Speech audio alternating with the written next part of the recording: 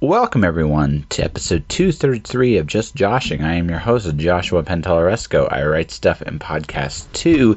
Today, I conclude my conversation with Robert Angus. Robert is the bookbinder at the Octavia Bookbindery. And, this one's very specifically about bookbinding, like this part of the conversation. And it's really interesting. I thought, like I said, bookbinding is not an art form I'm very, very familiar with, and in the short time I had with Robert, I learned a little bit more about it, which is really good. But more importantly, I learned a little bit more about like kind of his approach, just to how he approaches bookbinding, kind of the future, what he wants to do in the industry, and just a hint of just some of the nuances that are in the art form, because it is an art form, and a rarer one these days. So I'll just go into the conversation, and we'll talk a little bit more afterwards. Okay? But so if it's just in there, just hallucinating something nasty about oneself doesn't make one nasty. No. Right? Like thoughts on what we do, it's awesome. And it's rare. And it's fun. Every day is fun. And it's educational because every day we learn something new. It always shows great care, actually. That's the one thing I was thinking about this coming in here was, this is not something you see around the mill every day, which is one of the appeals to it. Unless you work in a bookbinder. Well, exactly. But I mean, you said this yourself at the beginning. There's only 4 in the province, and 4 left. I mean, when I started bookbinding in Calgary, there was 7 binderies, and some of them were just in people's houses, and some of them, but they were all professional bookbinders, and they were all active. Yeah. And competing. It was a busy, healthy industry. Now we're the last one here for 1,000 miles in any direction. Well, even Edmonton, those 3 bookbinders are trade bookbinders. They're basically factory floors. Yeah, no. And what we do is, even though we still do some of the trade stuff, like the binding and the some basic repairs and stuff, we gear everything towards this is hand bound. This is the traditional old style way of doing things. We don't have the big machines that are common now. There was a bookbinder yesterday, and I know that he was intending to be helpful on one hand, but he also, tongue-in-cheek, tends to take a piss out of me on a regular by trying to one-up me on his skill level. Yeah, the guy's got 50 years on me, right? And he's a great bookbinder when it comes to his experience, and he's one of the world's greats. But we're in a different league.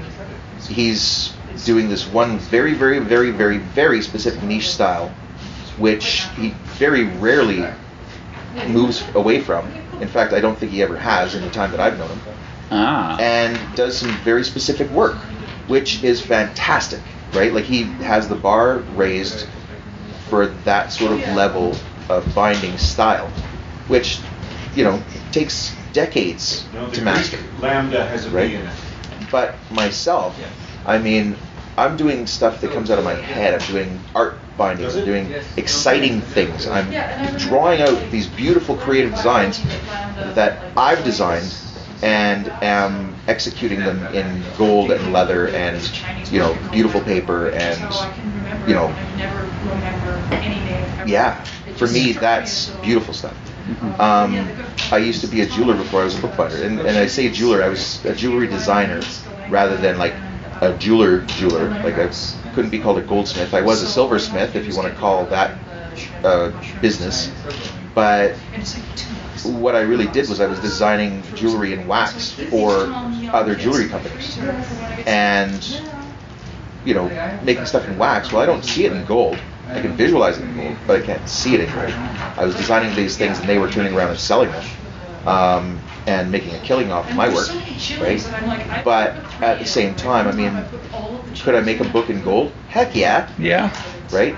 Could I design something with a whole bunch of gems? Absolutely, I could. Is there anybody that can afford that? Probably not. I mean, I don't. I've had a couple of nobility type folk buy books off of us, but not to that generous degree.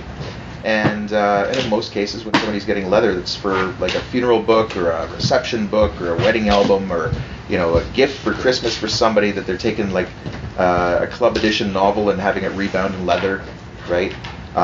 Sometimes they let me play with it, sometimes they don't.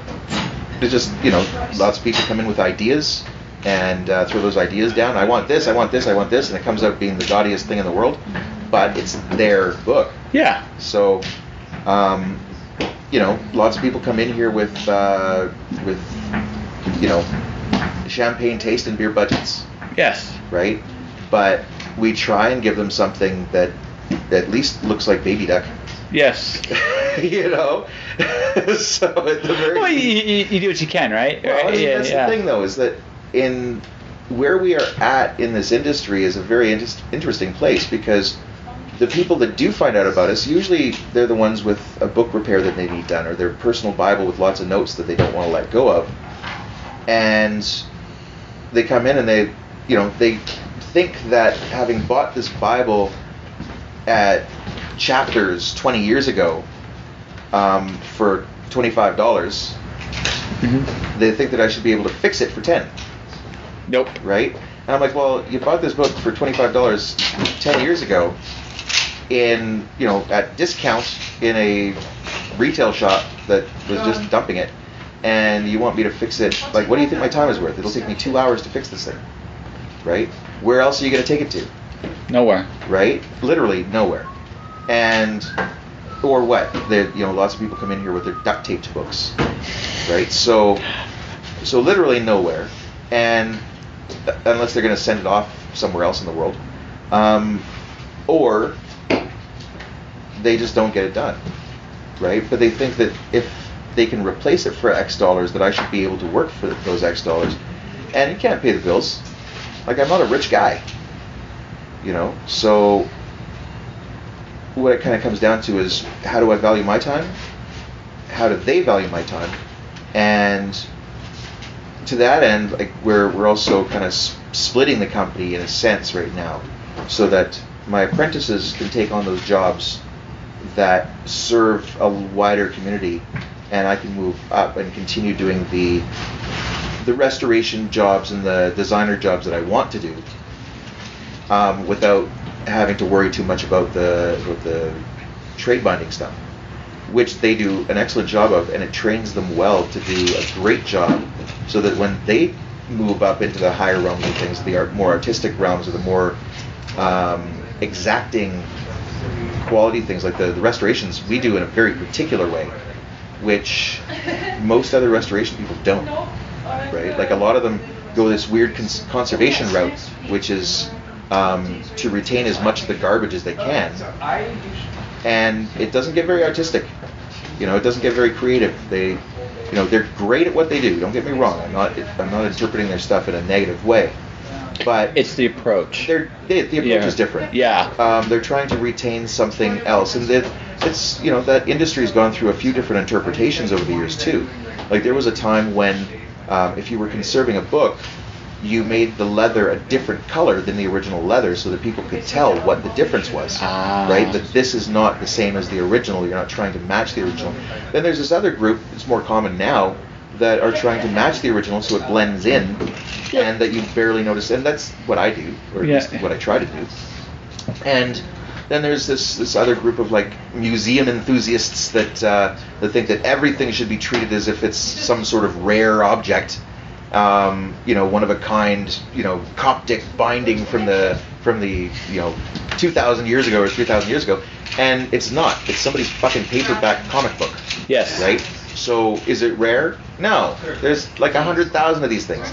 Is it important? No. It's a piece of pulp. It's Pulp Fiction, literally. It's a piece of pulp with some toner on it. I mean, is it valuable? No. Even if the guy's collecting comic books, it's not valuable. Like, 50 years from now when he's dead, they'll be selling it for 25 cents at a garage sale. The reality of things is that if it's important to you, that's what's important. Mm-hmm. And, that how many copies of that first edition Superman are out there? Not many. That's what makes it rare and valuable. I wouldn't rebind one. No. Right? Would I amend a paper cut on it? No. No. You know what? I mean, at that thing. I don't want somebody getting angry at me and saying, well, you didn't do it right. Well, fine. You can't win. You can't win in those situations, no matter exactly. what. But if it's somebody's family Bible and the pages are torn and it's falling apart because they left it in their attic for 30 years, right? Of course I'm going to repair that in the best way that I can and according to their budget, because most people don't have a big budget. No. Well, no, and like I said, at the end of the day, you got to look at, again, what's viable for your time, right? Well, that's the thing, is that I'm not going to do a job for less than my worth. Yeah. But my employees, the apprentices, can. And so at the end of the day, somebody says, well, I don't want this book bound in the same style of cover. Cool.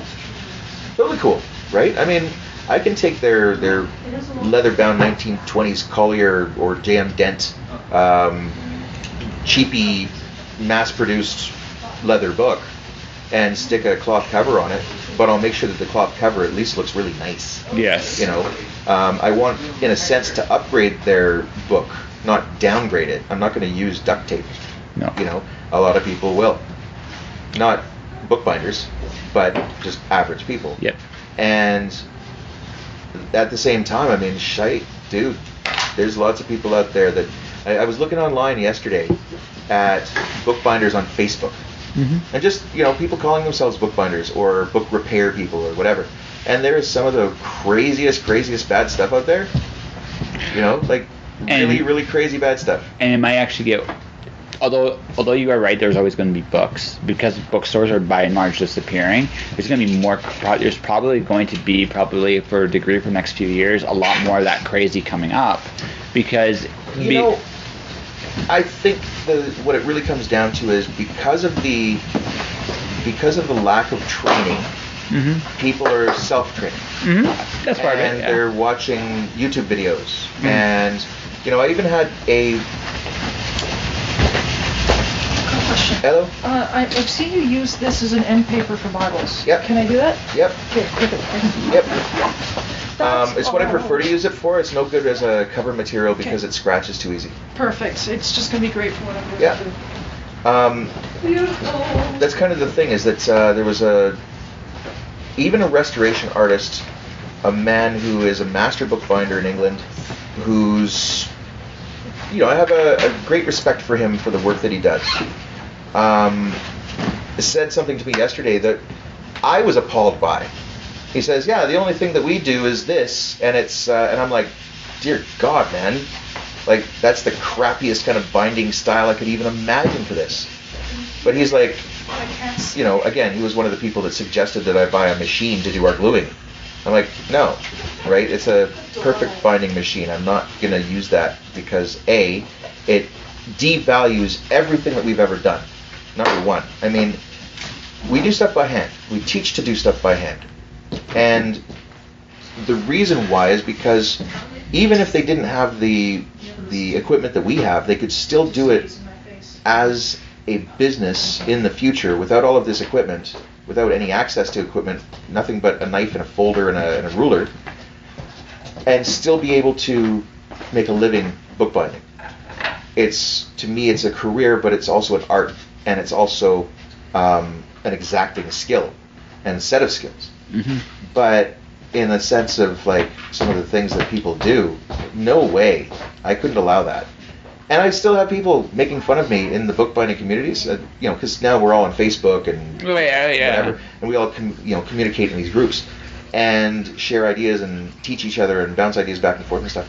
But like I was saying, this master bookbinder's like, we would do it this way. I'm like, no, not in my studio, you wouldn't, right? And the reason why is because we want things done properly, but also, we aim for two things: accuracy and speed, right? Accuracy, it has to look right, and it has to be as, there is no perfection, and we try to make it look right, mm-hmm. And although we aim for as perfect as possible, absolutely, if we wasted hundreds of hours aiming for that pristine, perfect, whatever, nothing gets done. This imaginary line of perfect, then we'd never achieve anything. We'd never do anything. There was a a society of some society somewhere in the world, and I was reading their thing. In order to become a member, you have to send them a piece of your work, right? Just a sample of your work once every month or once every year or something like that, to prove to them that you are of their caliber. What's their caliber? Their caliber was so precise, within a tenth of a millimeter precise, like just stupidly perfect. Nobody can afford that, right? I mean, literally, nobody can afford that kind of work. And unless they are some strangely high-end billionaire that loves to spend money on books. I mean, to repair somebody's 20-year-old paperback and fix the dog ears, yeah, there's ways to do that. There are ways to do it that will cost them $10,000, and there are ways to do it that will cost them $100. Do you think somebody's going to spend $10,000 on a paperback? I highly doubt it, unless it's like some crazy rare thing. You know? Yeah, no, it had to be ridiculously rare. The only way I even think it, right? And even then, I'm trying to look for a better way, even at that point. But this is what I'm saying, is that if to do it according to those standards, the bookbinder would fail as a business. Oh, absolutely. Because they can't meet those standards on a day-to-day basis. And unless they've got a patron that is paying for them to live and just go through life. But even at that point, if you're only doing one book every few months, how do you make money off of that? You can't. There's no value to the world that way. Whereas, for example, a lot of our clients can't pay for the paper repairs that they need, and so the shortcut method is don't dye the paper. Mm-hmm. So it comes out bright white against a cream-colored background, right? They don't care, because as long as the book's not falling apart, right? I care because it doesn't look right. But at the end of the day, whatever their budget is, and it has to be an agreeable amount based on what we do. Like, they have a budget of X dollars, we charge by the hour X dollars, and if all they can afford is 20 minutes of my time, then so be it. 20 minutes is what you'll get. 20 minutes is what you'll get, right? That said, I always try to give something nice. I always try and give something a little bit extra. Yeah. That's just good business. Well, I mean, it's nice because it's an art. Yeah. So if the person's only ever pitching $150 or something, like an hour's worth of work for a rebinding of an old book, and they've picked a color of cloth and this is what they like, I'll throw a little bit of gold work on it.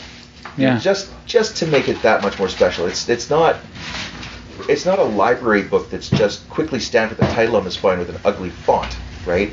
If I throw just a little embellishment on the top and the bottom of the spine, and maybe an embossing of like a snowflake or something on the front, or something, right? It makes it just that extra little bit special, and it's an individual, unique book that they will like to show off. Like, it's just as much a marketing thing as it is me wanting my clients to be happy with what they got. Absolutely. And also that this is my work, right? It speaks about me, but it's still not a psychology thing. It's more a matter of, this is my reputation of making something just slightly nicer than what people paid for. I would go so far as to say there's a little bit of self-respect to what you're doing. Like, you take pride in your work, and I think that's fair to say. And I think also you care. You care. Well, this is the thing. Yeah. And this is what I'll leave you off with. Yeah. I still have to go back to work. Yep. The main thing that I try my best to live by, and it's probably why my queue does not disappear quickly, and by queue I mean like the waiting list of clients, is that good enough is so far below me that it's not worth doing. Good enough is amateur. I agree. Good enough is just okay, and I'm not just okay. I want people to be happy with what they get. I want people to be excited about their stuff. I want them to show it off. I want them to want to carry their library around in their car, just like in special cases, just so that they can show their friends. Yeah. I know collectors of marbles that have antique marbles, absolutely, and carry them around in frickin' briefcases in their cars. I've seen I've seen it. And this is sort of the thing, is that I want people to be happy with what they get from us. We guarantee our work, so if anything's materially wrong with it, we'll fix it. Hopefully it never happens, but I mean, there's been occasions when we've accidentally stamped a title wrong, and we'll fix it, right? You do 100 titles in a week and your eyes start going cross. But fair enough. But at the same time, it's like we try to do our very best. We try to make it look right. We try to make it perfect and beautiful. It's a process. It's an art. It's a whole bunch of skills. There's some science involved, and it's just beautiful and fun and fantastic. But it will die as an industry if people stop using it. And I think that there will always be repair jobs, because there's always going to be books, at least in the sense that there will always be antique books that somebody wants to save for the next generation somehow. I think that restoration will be a thing as long as people still value the object. And I also think that making beautiful gift objects like guest books and photo albums and journals and things like that will always be a thing. Again, so long as people still value objects, which we're humans, we're monkeys, we love objects, right? But again, the main thing is that in that respect we will always have a place, as long as we can pivot and change what we're doing. But at the same time, as an art, it just kind of comes down to how do we want to express it, how do we want to reach the world with it, and how does the world want to help give patronage to these arts. All right, and last thing, how can people find you? In a few ways. I wouldn't recommend. I would recommend just dropping by. I wouldn't recommend dropping by in the middle of the night or first thing in the morning, because in the middle of the night, if I'm here in the middle of the night, I'm usually like trying to get stuff done, and it's a terrible distraction.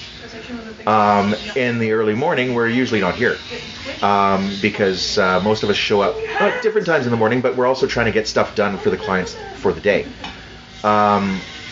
So my recommendation is to stop by in the afternoon if you're going to stop by. And we're in Calgary, Alberta. Right now, the address is at 10th Street and 8th Avenue Southwest. If they see this in the future and we're not there, it's a good thing to check online, because we'll be on Google or Facebook or whatever is going to be popular at the time. We try and have a page on. They can find us at Google at Octavia Bookbindery. They can find our website at octaviapress.ca. They can find us on Facebook at Octavia Bookbindery. They can find us on Instagram at Octavia Bookbindery. I never check my Twitter. I mean, don't even bother. I'm trying to get somebody else to run it, because I obviously can't. Our phone number here at the studio is 587-700-6575. You can call it, you can text it. Don't send me pictures. I hate it. And send those to our email address at octaviapress@hotmail.com. All right. So two last things. And that was my conversation with Robert Angus. Rob and staff of the Octavia Bookbindery are available in the afternoons. Stop by during the weeks or on weekends at 1040 8th Avenue Southwest. The website is octaviapress.ca. If you want to read some of Robert's works, you can get some information about that there, as well as what they do and how they do it. I want to take a moment to thank each and every person that I met and interviewed that day, even people I didn't interview that day. Everybody was courteous, professional. They treated me good. It was a great learning experience for me. Most of all, I want to thank Rob for giving me the whole day. Not just him, but his staff, and for some of the things we talked about off the air. So Rob, thanks very much for doing this. Thanks for giving me this opportunity. I appreciate it very much. And you guys should definitely go down to the Octavia Book Bindery if you want to see your books restored, repaired, whether they're more of a trade variety or something a little bit more artistic. It's definitely a cool place, and you should definitely check it out. And now that this conversation's finished, I'm going to talk a little bit about the future. My Patreon page is coming up in literally 2 weeks from this date. March 1st, it launches. I'm really nervous, like in a Peter Parker kind of way. Peter Parker kind of way, it kind of works like this. When Spider-Man always fights the bad guys, he's always scared. That's why he cracks a zillion jokes a second, because he's scared to fucking death. And I am scared, but good scared. And I'm really looking forward to the challenge ahead of me. Saying you have a Patreon is one thing, doing it day in and day out is going to be another, and it's going to be a major investment of my time for the next year. I'm going to give it a good try to see get people to come on board and see if I believe I'm worth it. I believe my time, my effort, what I do has value. And I think enough people given the opportunity will see the exact same thing. So to everybody that's been on my show, who's gotten this far, thank you very, very much for what you've done. More is coming. The best is yet to come. And that will do it for another episode of Just Joshing.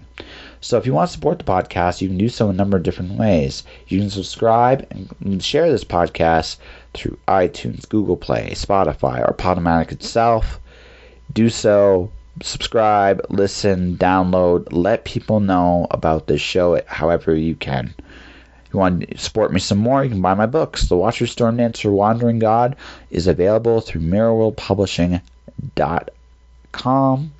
Definitely go there, order my books, buy my books. You can go to Amazon, Kobo, any other electronics like website to buy my books that way. You can go to Indigo, you can go to Barnes & Noble. I'm there too. Leave comments, share the work.